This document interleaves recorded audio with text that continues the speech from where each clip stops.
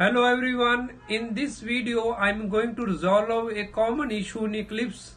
To create a Java project for first time, and sometime it will show this type of error, unable to launch.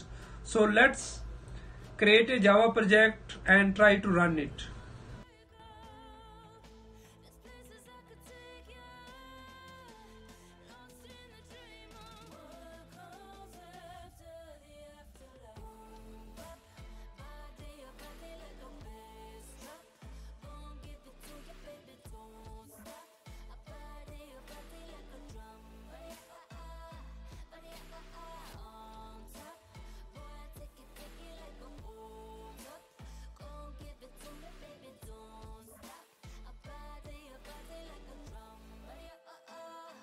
Now project is ready, so let's run it.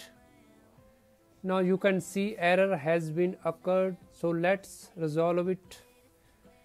First select the project and go to project property and select the build path and check the source folder on build path. There is no source folder.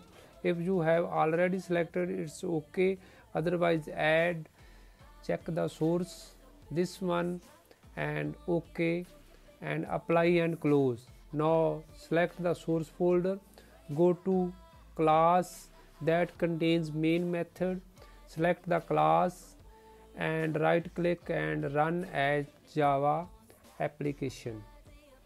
Now you can see this is the output.